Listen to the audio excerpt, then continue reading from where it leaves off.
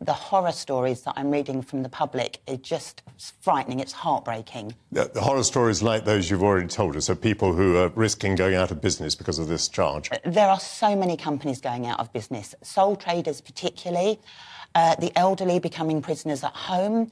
We have people that are quite frankly suicidal. People have been writing to the Mayor's office and have had replies telling them that they should contact Mind.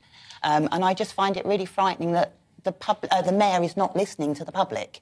I'm grateful that finally Richard Sunak has come out and said that he's not anti-motorist. But to be honest, it is day on attack on the motorist. And I just think that nobody's taking the people into consideration here.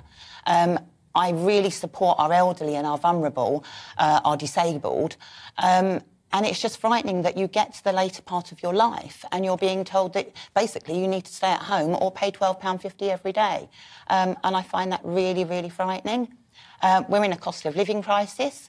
We have food banks in our boroughs.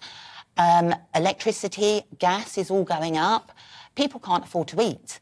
Now, Sadiq Khan is offering to feed children every day free school dinners, but it's in one hand you're taking £12.50 and then in another hand you're feeding the children. Well, why not let the parents keep their own £12.50 and feed their own children?